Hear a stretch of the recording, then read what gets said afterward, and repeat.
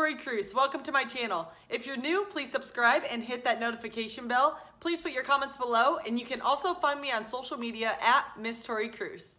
Tori, it is so wonderful to be able to talk to you. I can hardly wait to meet you in person when all of this quarantine is lifted. I know that you're in Scottsdale right now. How are you doing there? How is it going? I hear that you might have gotten your hair done this morning. It looks fabulous. Yes. Oh my gosh. You are right. I did get my hair done this morning. Fresh new highlights. Man, I feel like a new woman. It's like Shania Twain, but yeah, it's really great down here. I just moved here, I guess almost a year ago. Oh my gosh, time flies. But yeah, it's amazing. And I'm just so blessed to be where I am right now in my situation.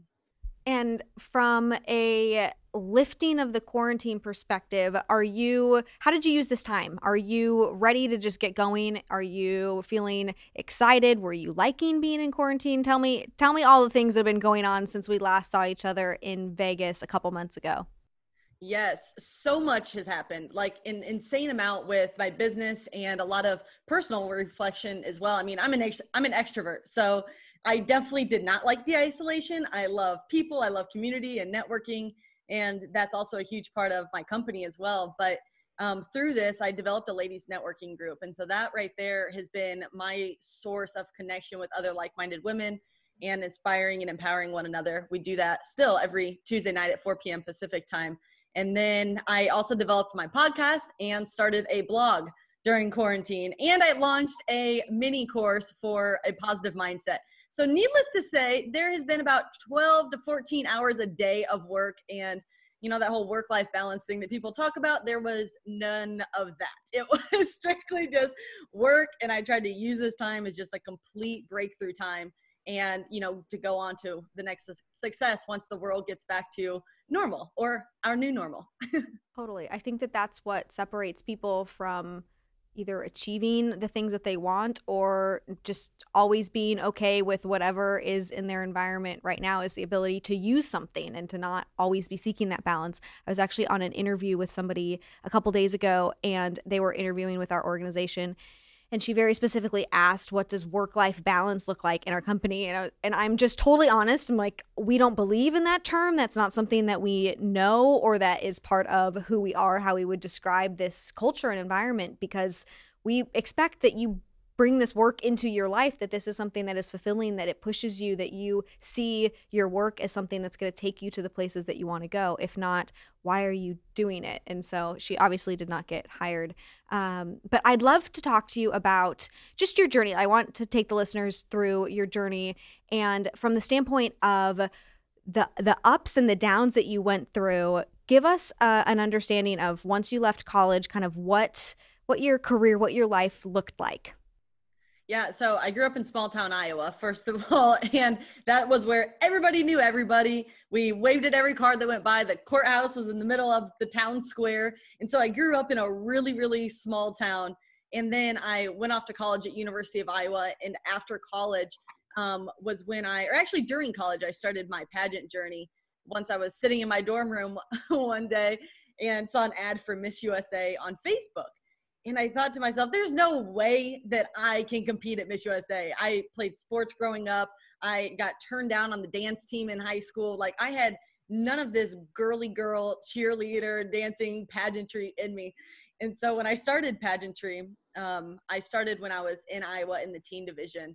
And I had no clue what I was in for. I thought I need to eat a ton of chicken and broccoli, have the best dress, have the best spray tan, and the best hair and makeup. And I thought I was going to win.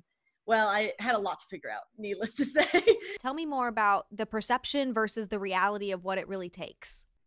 Yeah, so going into it, like I said, I thought I had to have all of the external things in place, and the runway walk, the interview, the current events, the best dress, hair, everything just perfect, right?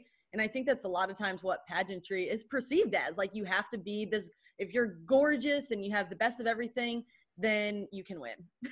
And that's not true at all. And so what you really need is, what I realized after many years of hiring all those coaches and mentors for the runway, the current events, the hair and makeup and all of that, which did help my mindset and confidence.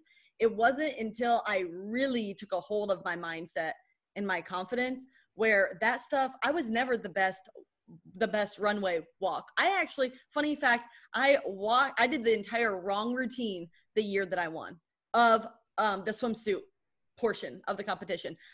Everybody did the same routine, go off stage, pose, smile in front of the camera.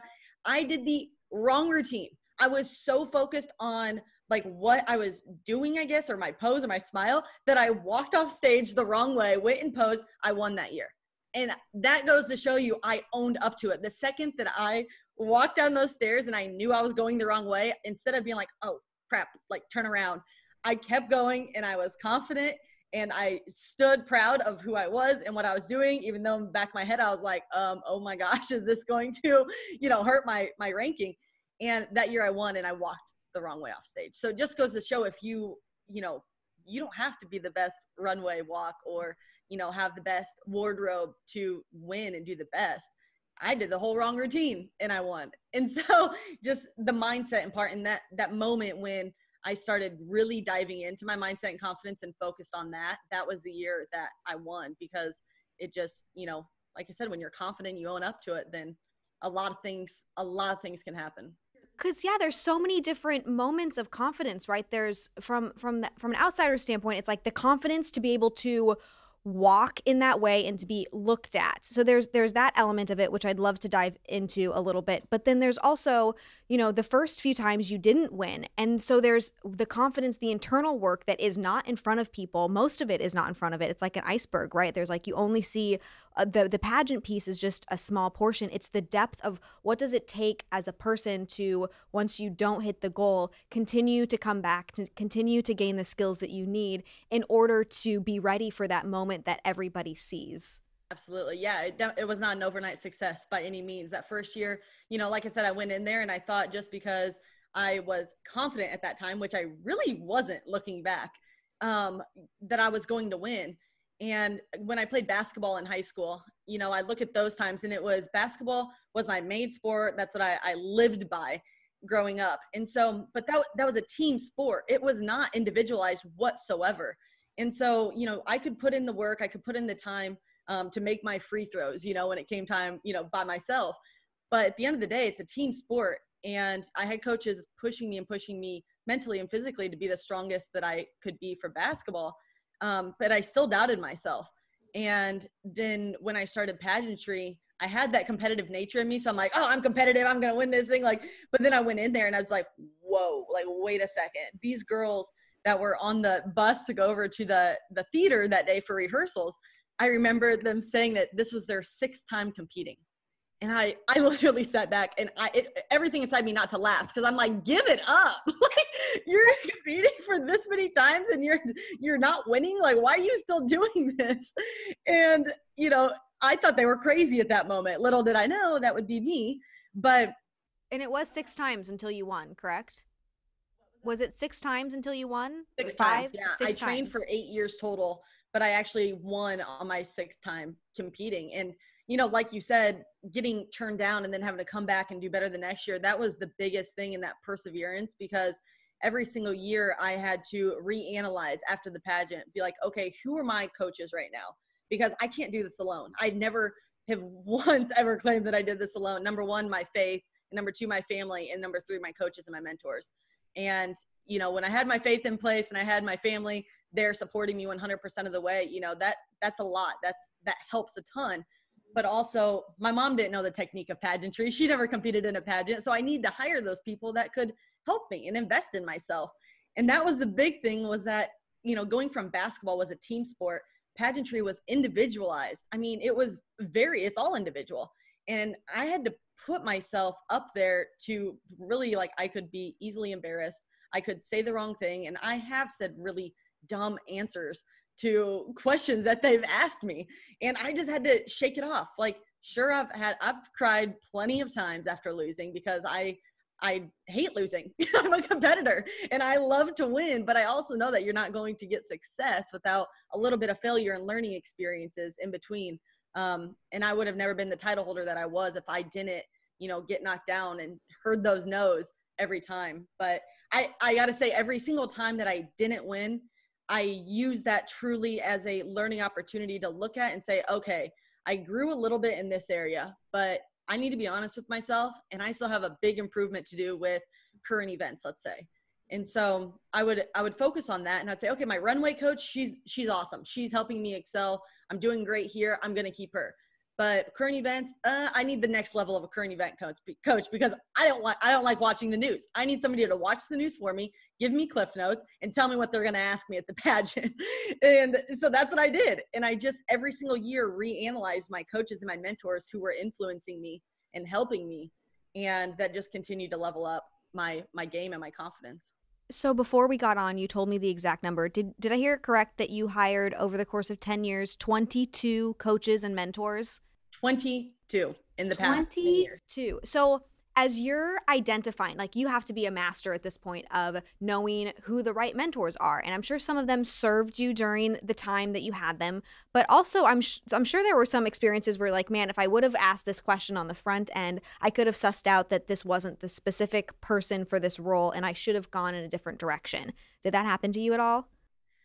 You know, there was maybe my first coach, or I would say my first couple of coaches, you know, that happened to my first one and then my first one in the new state, because with pageantry, there's a list of sponsors, and you definitely, I thought at the time, if you went with those sponsors, oh, you have a better chance of winning. And, you know, you think you're always going to find these like little loopholes. You work with these people, you work with these, like, it's really not how it works. I mean, that's who they want you to work with because they're on their team. But at the end of the day, it's, you know, who you are as a person. It's not who helped you on the back end as much. But the first coaches, yeah, there were a couple that I was like, maybe I shouldn't have gone with them. But at the same time, you also learn. And that's just kind of part of the process where you learn that you need to, I always like to find people who have been, you know, where I want to be. And that's who I'm going to hire. And so when I was competing at the state level, I hired other title holders who had already been a title holder before. They knew exactly what I was going through emotionally and, you know, physically too on stage. And so, and also resonated with personality wise, like my goal was to win. Like if I could have been on a fast track to win, like, yes, I definitely would have chose that coach, but everybody has perfect timing, right? Like it's all in his timing for me. And it's one of those deals. I just had to believe in myself and believe in my mentors and coaches that they were providing me with the correct material to get me to where I wanted to go. And I like to match my energy level with the coaches too. That's another thing. If, you know, any of you listening are wanting a mentor, you know, it's really important to see what their energy is. Like, where do they see you going? Like, where have they gone? Do they have a very ambitious, you know, outlook and think audaciously? Because that's who I need to be paired with, is somebody who's thinking way outside the box, wants to go way further and pushes me to think even a few steps further than I already am. And so when you're looking for a mentor, that's what I'd really suggest, is find somebody who is the same level of thinking of you, or like thinking bigger than you. Yeah, and who can maybe see that potential in you and has been there before. When I think about the women who listen to this show, and even in my early days of my career, what I really struggled with was I identified people that I looked up to and who had the stats in the area that I wanted to be in. But what I struggled with was thinking that, okay, if I'm picking her as a mentor, she has to be my mentor in all areas. So I'm going to look at her family life. I'm going to look at her work life. I'm going to look at her love life. And I really thought that I had to find the perfect person. And I was on this quest constantly to find the perfect person who had similar circumstances to me, who was dealing with similar things that I was dealing with. And what I realized is my story, my background is unique. Therefore, I'm not going to find somebody who has everything that I'm looking for, but I can pinpoint with a variety of mentors who I need to look at because they have stats in their area, and then I can specifically learn from them about that one thing and then look at somebody else for this other thing. It sounds like pageantry is the same way, where you're looking at stats in their ability to do runway, or you also mentioned in current events. So as you're looking at stats for people, do you do online research? Like, how do you really know that somebody has the stats in the area that you're looking to be mentored by? Yeah, it's funny that you actually just mentioned that, because I was talking to one of my coaching clients yesterday, and I was telling her, you know, she's competing actually for Miss Missouri this coming year, whenever that may be, but she'll be competing for Miss Missouri. And so I told her, you know, I'm a mindset and confidence coach, but I will tell you, I'm not your girl if you want me to coach you on current events. I am not your girl if you want me to teach you how to do runway. could I? Because I've had that experience, and also going to Miss USA and competing at Miss USA, I absolutely know the skills now to help you, but that's not my expertise. And so I think you made a really, really good point there, Natalie, is when you're looking for a mentor, find somebody who's, an expert in that industry, and find somebody who really specializes in what you need. They don't need to be the full circle, all in one sort of coach.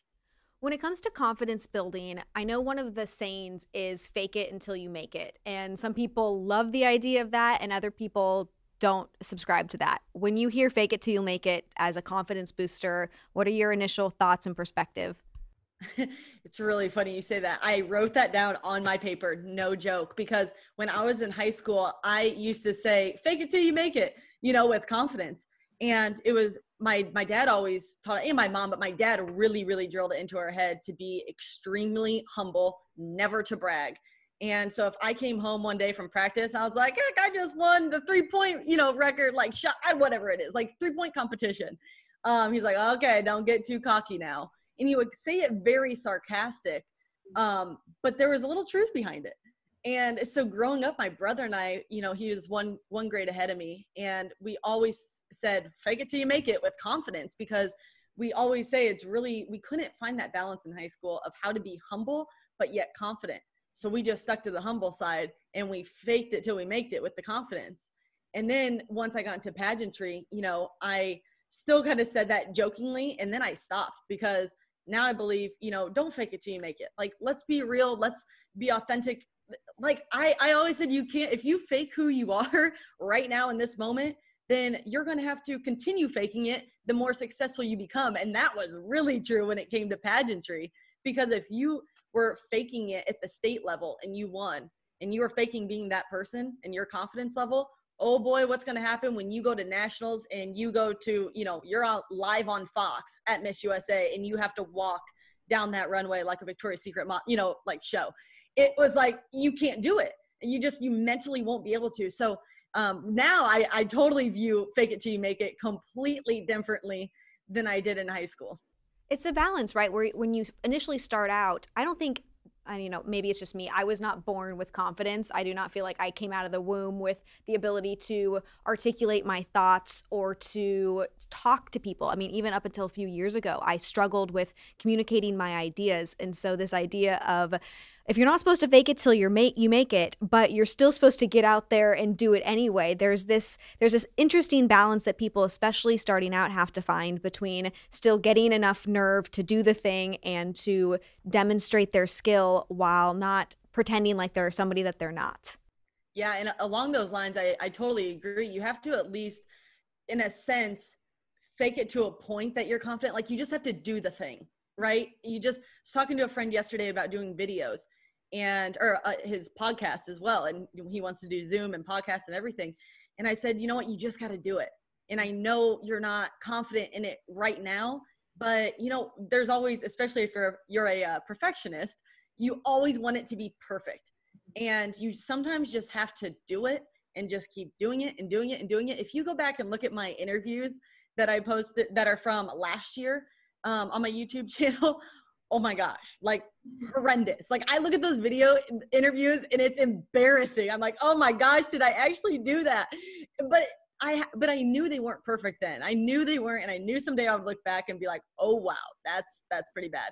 But you have to fake it in a sense, you have to get that courage, and then you just keep doing it, and repetition and repetition and repetition gives you the confidence. I remember reading this quote once where this woman is very big on just starting messy, and you just have to go for it. You have to push forward.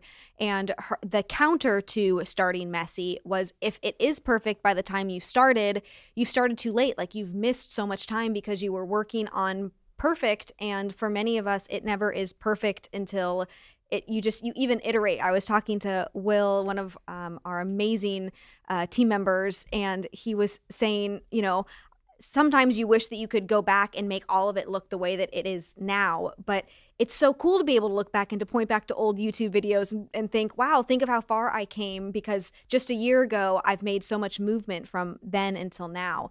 But when it comes to your ability to articulate yourself, even over the last year, what are some things that you've done to improve your skills and to come across, I mean, most people watching you or listening to you, you are so articulate, you come across in such a strong, professional and charismatic way, but they probably haven't seen a lot of the work that you've put in on the back end to get to this point.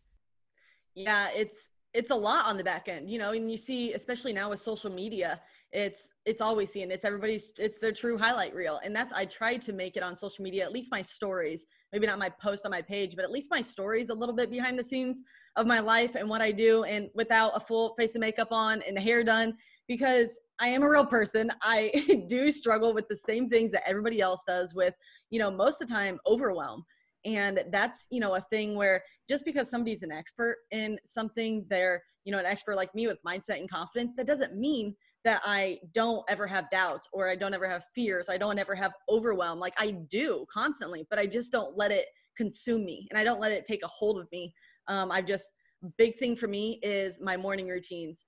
That's what really keeps my mindset on track, and reading my scriptures and devotionals, writing down my gratitude and my I am what I am statements is what I call it with my clients. Writing your goals out as if they've already happened, your big audacious goals. And so those things keep me on track. But yeah, you know, behind the scenes, I was actually in an extremely toxic relationship less than a year ago. And before I moved to Scottsdale, and I got out of that relationship. It was a 2-year relationship. It was a really, really tough time in my life. You know, I was Miss Missouri, and I was really faking it till I made it, because my confidence was so down. And, you know, every single day I'd put on my crown and I'd put on my sash, and I'd walk out that door with a smile on my face, and I would, you know, be talking to people and pretending like nothing was wrong. And then I would go back home, and it was bad, and it was really destroying my confidence. And I would cry every single day, no joke, every single day for the past 2 years. But I would fight through it, and I would fight through it. And in this point in time, part of that time I had started my company, and I was spinning my wheels when I started my company. I couldn't, because I was surrounded by an unhealthy relationship. And it goes to show who you surround yourself with really, really determines the outlook of your future as well. And a lot of people don't know that about me, that I was in that relationship that was draining my energy, draining my confidence. I became super insecure all of a sudden. And it was like, who the heck is this girl? But then I would go out on the Miss USA stage, and nobody had a clue, because I put a smile on my face. And that's for a lot of people. Like, you see their highlight reel on social media, but you don't see the behind the scenes. And, you know, someday I'll talk more about that, and probably develop a digital course for girls about relationships and those situations, because I'm so passionate about it, but I'm not to the point yet of where that course is going to come to fruition. But once I got out of that unhealthy situation, it has been breakthrough. Hence the name of my podcast, it's Breakthrough Time, because it literally was the second that I was out of that, I was like, all right, Tori, it's game time. You're out of this. It's really, really hard.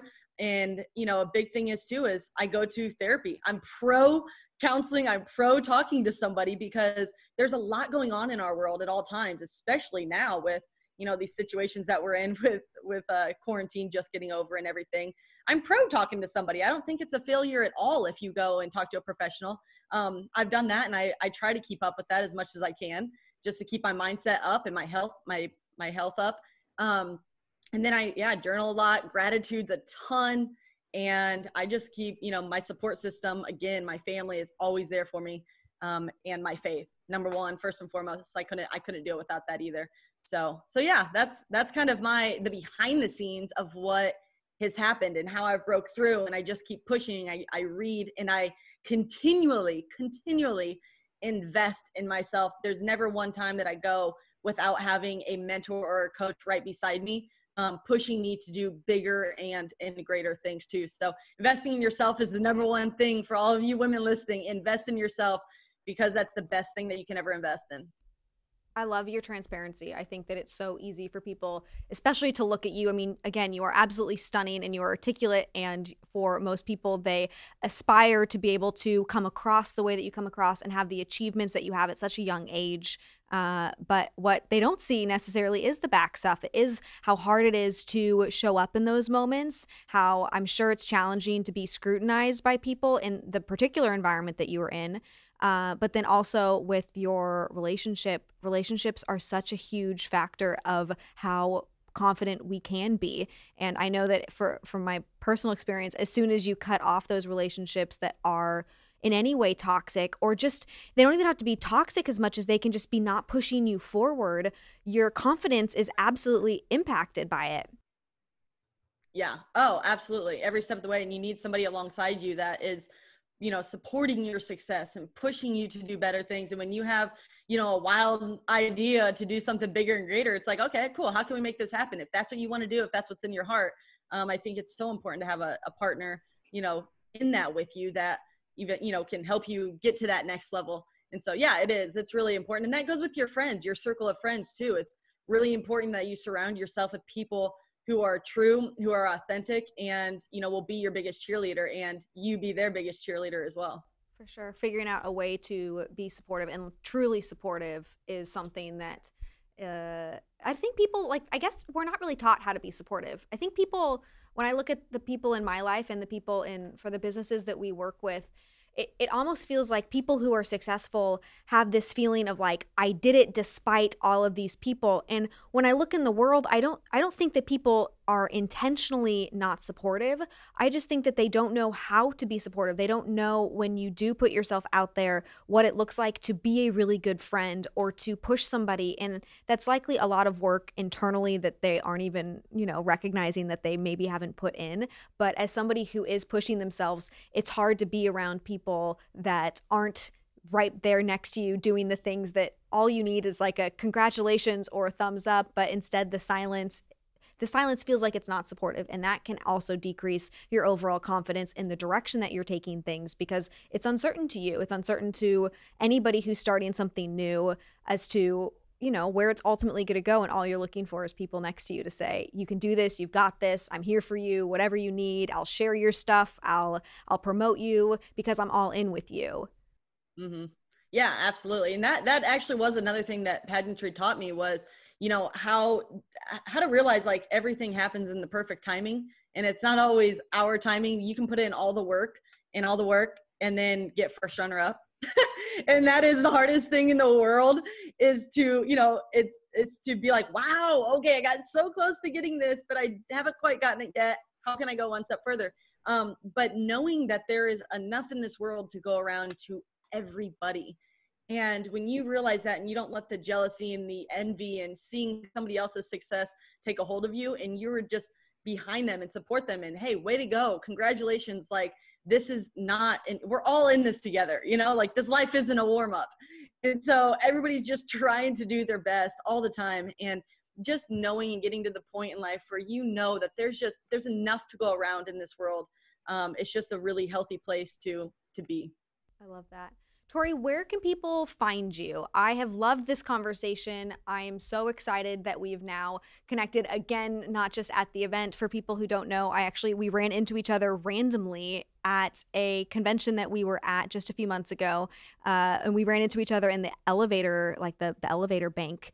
And we talked, and then, a few months later, here we are on this podcast. But for people who want to connect with you, they want to listen to your podcast and check out the programs that you have, where can you direct them?